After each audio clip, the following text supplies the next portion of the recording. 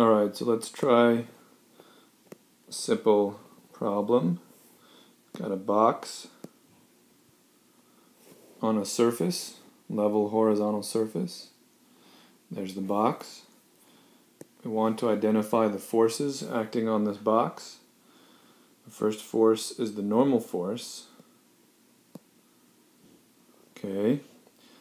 There's gravity, force of gravity. There's an applied force if you're pushing on the box. And then there's friction, acts between the surface and the box.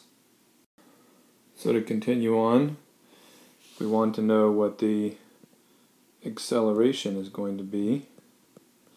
We have to determine what the net force is and divide by the mass of the box.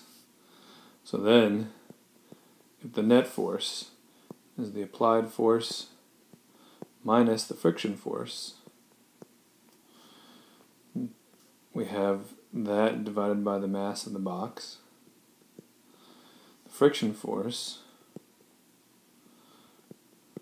is kinetic friction times the normal force divided by the mass of the box, and that normal force is simply equal to gravity, the force of gravity.